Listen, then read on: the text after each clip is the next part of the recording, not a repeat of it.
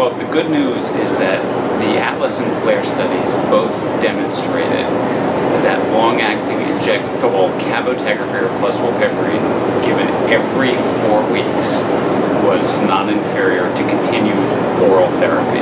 So that means that people who don't want to take pills, who somehow can't take pills, or somehow would prefer not to take pills, now have another option for maintaining virologic suppression.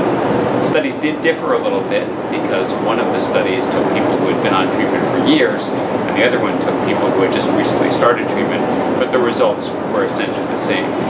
Only possible caveat to the study was that in 3 patients in both of the studies did develop resistance to the treatment, even though they were adherent to the treatment. This just shows that no treatment's 100% effective, and it's just something we're going to have to keep an eye on as we go further.